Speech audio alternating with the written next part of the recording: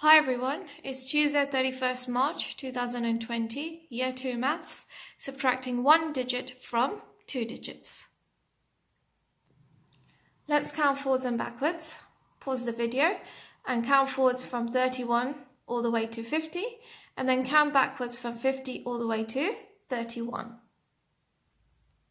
As we're subtracting one digit from two digits, let's look at 19 take away 7 equals. First, draw the number line. I've drawn the number line here. Now we're going to start off with this number, with this digit here, two-digit number, which is 19. So I'm going to start from this end of the number line and write 19. And I need to take away 7, so I need to draw 7 jumps counting backwards.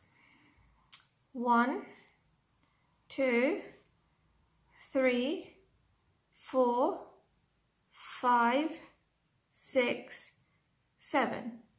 Now I'm going to count backwards from 19. 18, 17, 16, 15, 14, 13, 12. So 19 take away 7 equals 12. There's another way you can show your working out by drawing the place value chart of tens and ones, and we're going to draw the deans for it. So we're going to look at 19. We know that 19 has got 1 tens and 9 ones.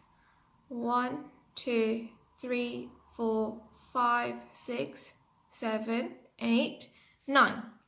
Now we need to take away 7. So we're going to cross out 7. 1, 2, 3, 4, 5, 6, 7. Now we need to see what's remaining. We've got 1 tens and 2 ones. So we know that 19 take away 7 equals 12. Now complete this activity using both methods, the number line and the place value chart.